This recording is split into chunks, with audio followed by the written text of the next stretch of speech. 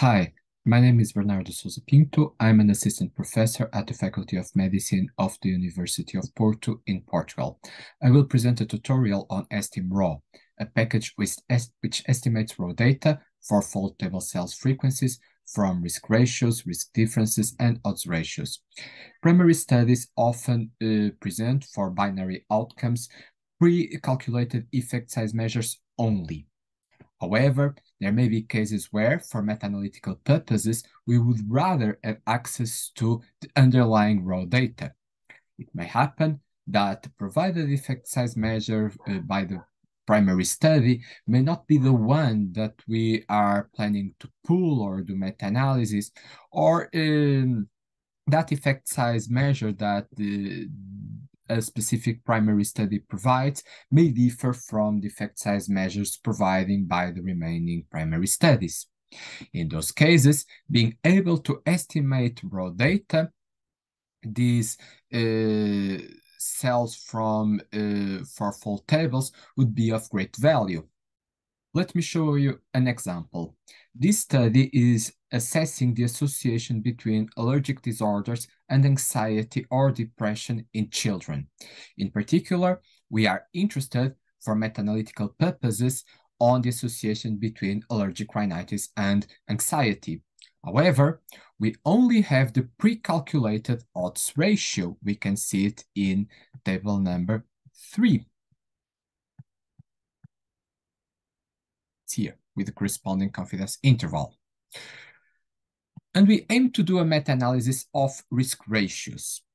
And of note, it is important to let you know that this is a cohort study, so we can actually compute the risk ratios, but we do not have them here as pre-calculated effect size measures, nor we have the raw data to compute them, at least directly provided in the studies.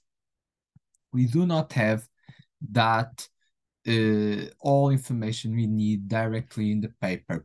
We know the odds ratio, which is 1.7. We know the confidence interval, which goes from 1 to 2.8. We know the number of children developing the outcome, the event. In this case, it is anxiety, so it's 83, and we can have them here. We also know the number of exposed children, that is the number of children who have allergic rhinitis, and in this case, it is 119. So we may write it down. And we know the total of number of assessed children. This is present here in the text and is of 546. So we can also have that information. Of course, we can estimate the number of children without anxiety.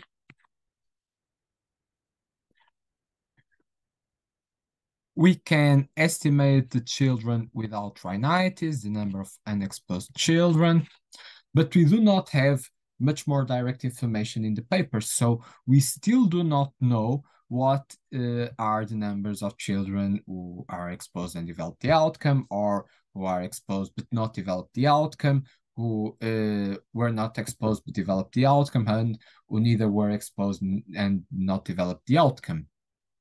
But with these ingredients, we can actually estimate the values on these cells. These are the ingredients we need to estimate raw data using the estimraw package, which is based on formula provided in a paper by Di Pietrantoni et al. So let's do it. So we will load the estimraw package.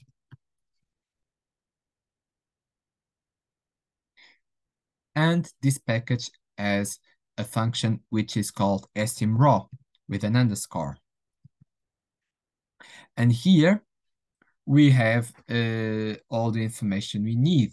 We know that the ES argument, which corresponds to the effect size, corresponds to 1.7, which is the value of the odds ratio. For the LB argument, we have the value of 1.0. This corresponds to the lower bound of the confidence interval for the odds ratio.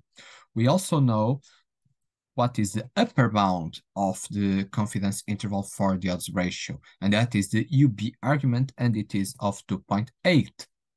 Then we know the number of children who had allergic rhinitis were exposed, and this corresponds to the M1 argument, and which is of 119. For the M2 argument, corresponding to the number of participants without exposure, in this case, the number of children without allergic rhinitis, the number is of 427. We add that information here.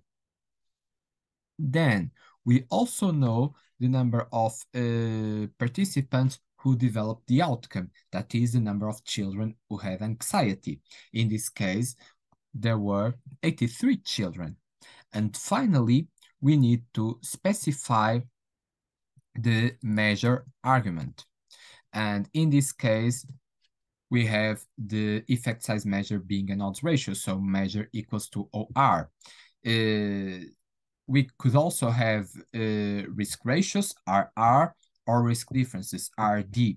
But in the case of risk differences, we should always insert the effect size measure and bounds of the confidence interval as proportions and not as percentages.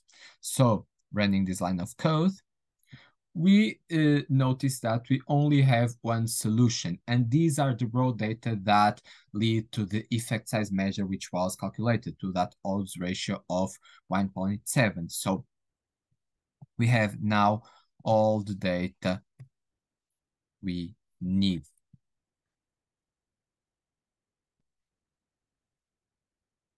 But let us imagine that we did not have the total number of children with anxiety, that is, the total number of participants who had developed the outcome measure.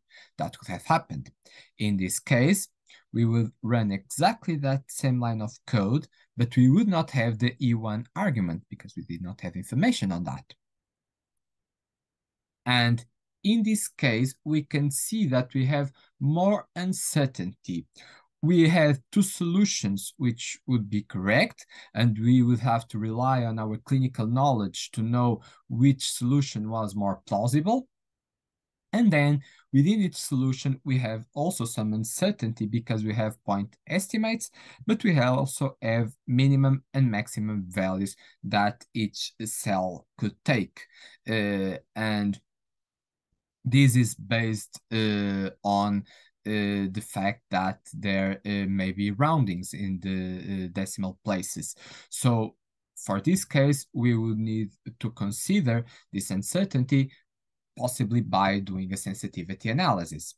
If we present results with a higher number of decimal places, if that's possible, in this case was not, because everything was presented with a decimal place, that helps increasing the certainty or the precision of obtained results. This package can also be used through a Shiny web page at estimraw.med.up.pt. Here, we can easily introduce the available data and obtain the estimates corresponding to raw data cells.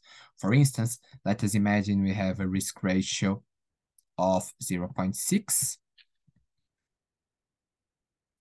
with the lower bound of the confidence interval being of 0.4 and the upper bound being of 0.9. We are dealing here with one decimal places.